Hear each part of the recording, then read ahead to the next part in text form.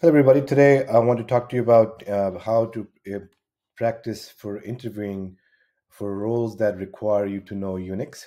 Oftentimes, I hear from people who are in support roles or other roles who wants to get into DevOps, and the first thing that you really have to make sure that you know is Linux or Unix skills.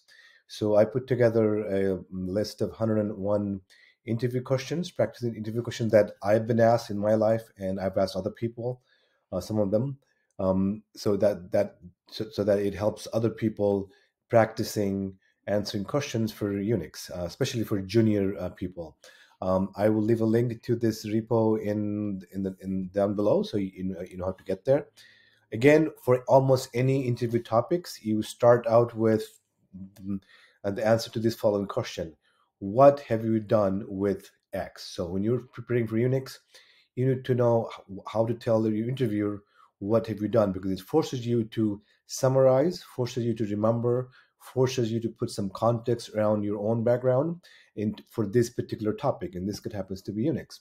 So let's take a look at some of the random questions here. So let's just go down here. So let's see one, number 11. What command can you use to see all the network connections on an Unix virtual machine? A very common thing. We do this all the time when people were in DevOps. That we're always looking for connections. What machines are connecting? Are they connecting? If they're connecting, are there too many connections? And so on and so forth. What are the state of those connections? All of those you can get through netstat -a. So that's one example of a real life thing that people might ask you about. What is a parent process versus child process? So in Unix, everything is a process. So one process can start another one, and the one that starts the process is a parent process.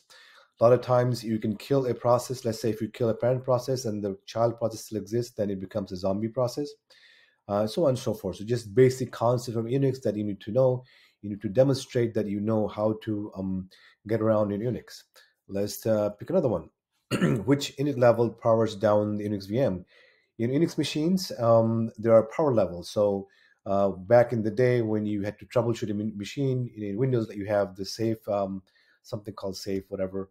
In Unix, you had a single user mode, so only root can log in and fix things, so other people at that point cannot log in. That's a unit level. So there are 6 different init levels. You need to know what they are so you can explain to the interviewer that you understand how different levels of init levels that Unix machines can be, and depending on the situation. Let's pick another one. Which command can you use to copy a file? Very simple command, but extremely simple question that you must know if you're going to if you're going to convince the interviewer that you know your Unix. Anyway, here's the repo for with 100 such questions and answers. If you're practicing for an interview that requires Unix, this would be useful. I hope you found this video useful. If you did, please like and subscribe. That helps me with the YouTube algorithm, and I will see you next time.